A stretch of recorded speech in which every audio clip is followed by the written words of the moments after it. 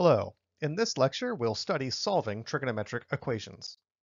So we're going to solve equations in sine, cosine, or tangent over the standard interval 0 to 2 pi.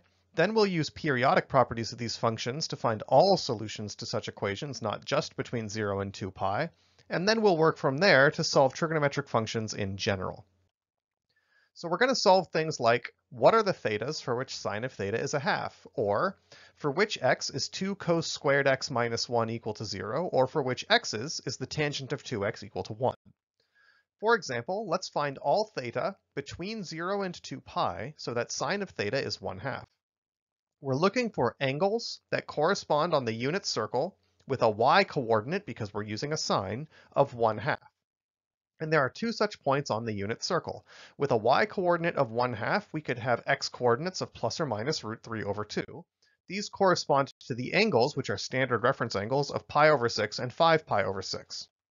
So the only solutions between 0 and 2 pi for which the sine of theta is a half are pi over 6 and 5 pi over 6.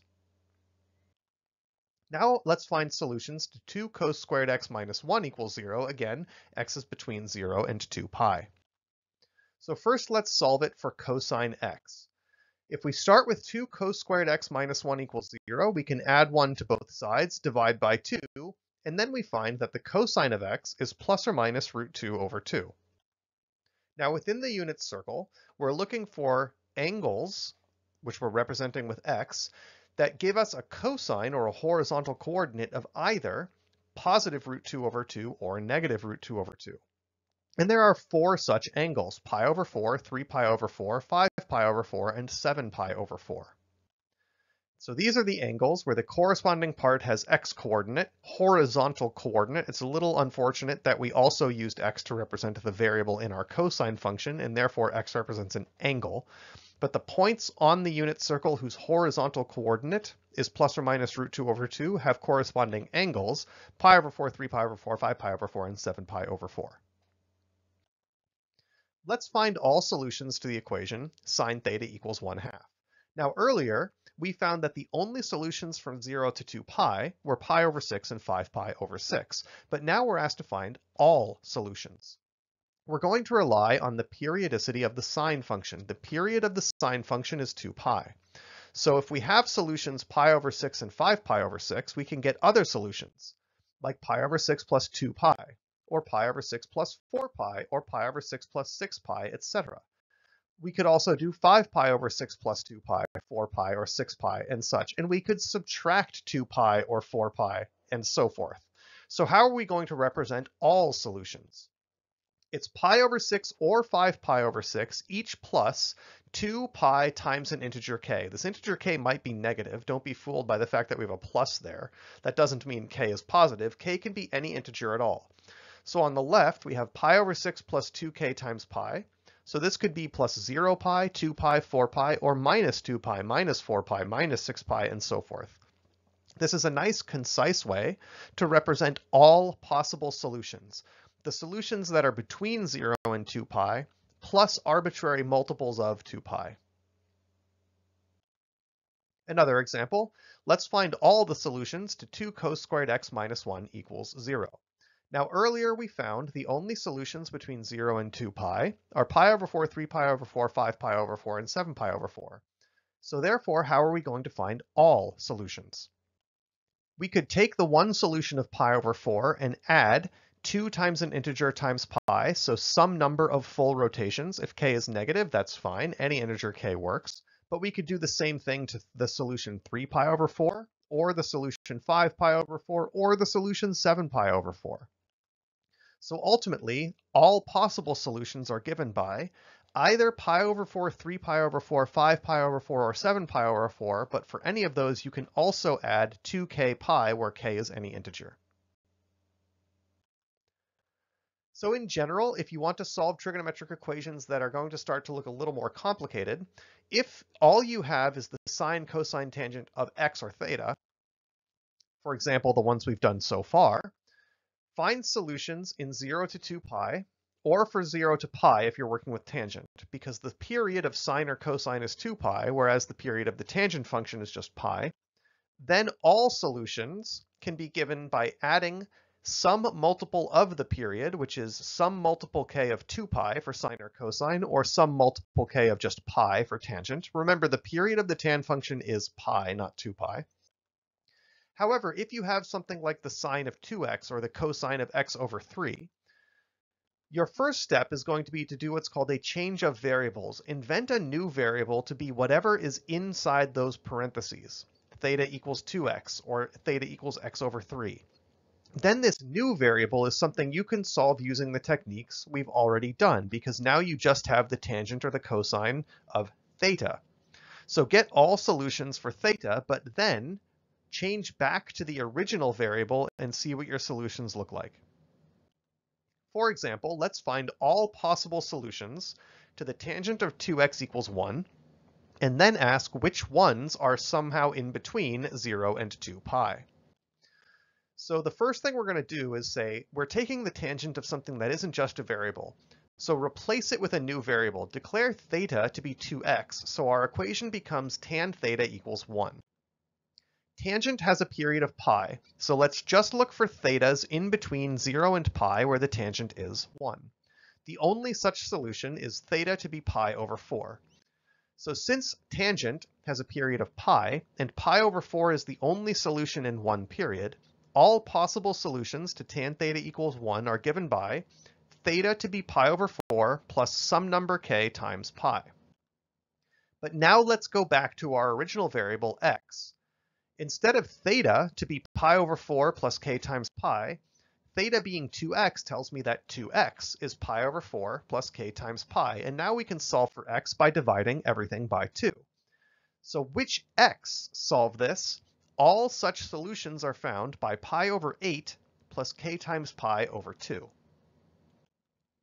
So we conclude that all possible solutions to the tangent of 2x equals 1 are x's of this form, pi over 8 plus k pi over 2.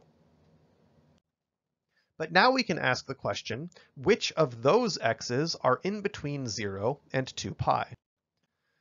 So we found that all possible x's were of the form pi over 8 plus k pi over 2, and now we're going to check which values of k will take that general solution and end up with something in between 0 and 2 pi. So we're going to start substituting values of k and see what happens. If k is 0, we get pi over 8. That is a valid solution. That is in between 0 and 2 pi. If k equals 1, this all simplifies down to 5 pi over 8. That is still in between 0 and 2 pi. For k equals 2, we simplify down to 9 pi over 8. That is still in between 0 and 2 pi. For k equals 3, we're still okay. But for k equals 4, we would have pi over 8 plus 2 pi. That's bigger than 2 pi, and we can stop. Also, for any negative value of k, you would not find a valid solution. If we come back here and let k equal minus 1, we'd have pi over 8 minus pi over 2. Since pi over 2 is bigger than pi over 8, the difference would be negative, and we're not allowing negative solutions. So what have we found in this example? The only solutions to tangent of 2x equals 1, where x is between 0 and 2 pi, are x equals pi over 8, 5 pi over 8, 9 pi over 8, and 13 pi over 8. And again, our general process here was replace the expression inside your trigonometric function with a new variable, find all solutions for that, and then change back to your original and test which ones are in the relevant interval of solutions.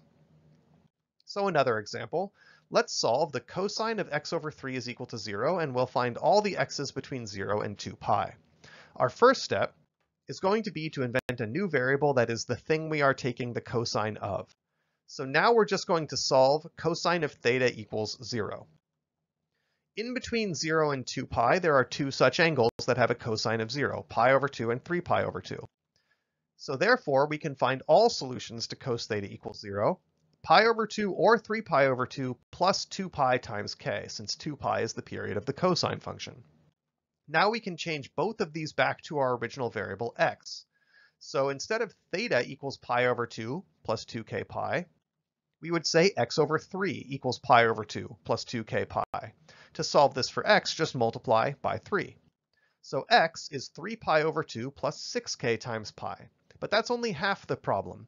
That came from theta equals pi over 2 plus 2k pi. We also have this side here. We do the same steps, and we find that x can also equal 9 pi over 2 plus 6k pi. Now, if we check which values of k produce x in between 0 and 2 pi, observe that we're multiplying k by 6 pi. So if k is equal to 1, this is way too big. It's much bigger than 2 pi. And if k is negative, overall this is going to be rather negative.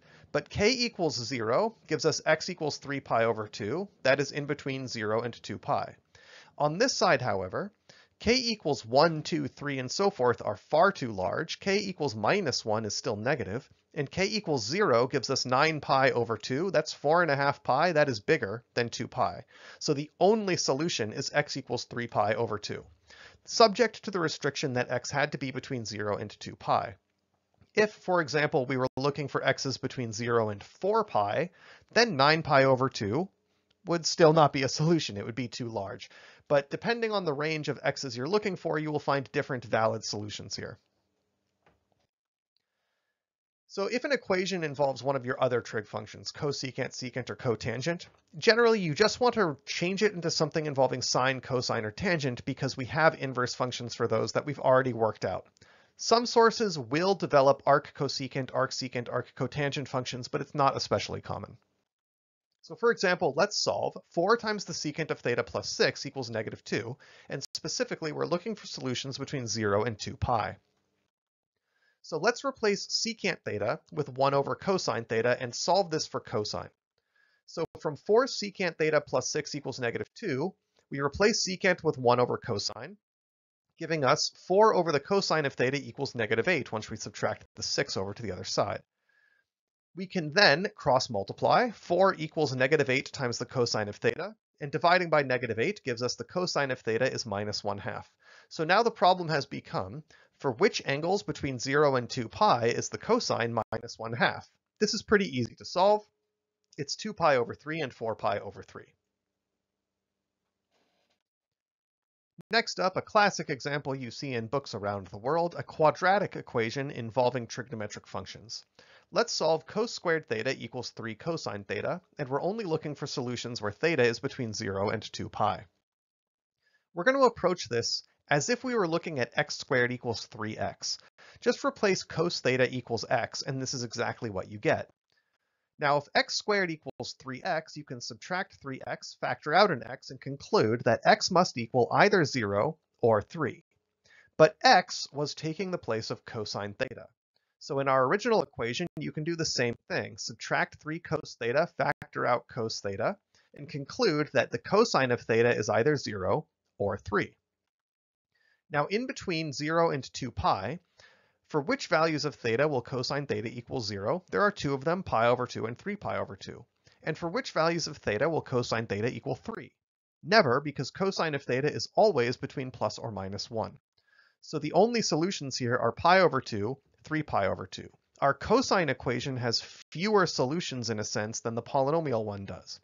The polynomial equation x equals 3 was a possibility, but since x is representing cosine theta here, cosine theta can never equal 3, and that's not really going to give you any more solutions.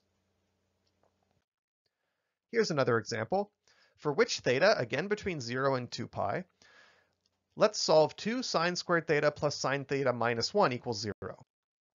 This is just like a polynomial replacing sine theta with x, 2x squared plus x minus 1.